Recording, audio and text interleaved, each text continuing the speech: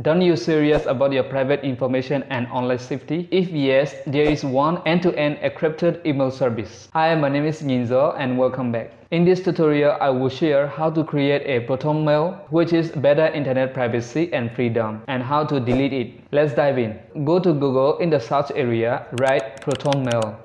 Click on Proton. Click on Create Account. Click on Get Proton. Write your username and password. Then click on Create Account. To fight spam and abuse, please verify you are human. Click on Next. Please wait. Create your account. Write display name. This is what people will see when you send an email.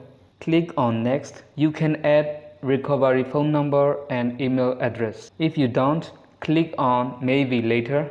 Click on Confirm. Click on Skip. Click on Next. Click on Next. Click on Get Started. Now you get a Proton Mail, private and secure. Now I will show you how to delete it. Click on Settings. Go to Settings.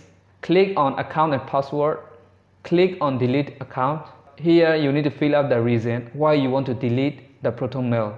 Enter your Proton Mail address. Then tick the box. Click on Delete. Enter your password. Then click on Authenticate. Now your Proton Mail is already deleted. Alright friends, if you like this video, please share with your friends. Don't forget to subscribe for more videos. If you have any questions, please comment below. Thank you for watching.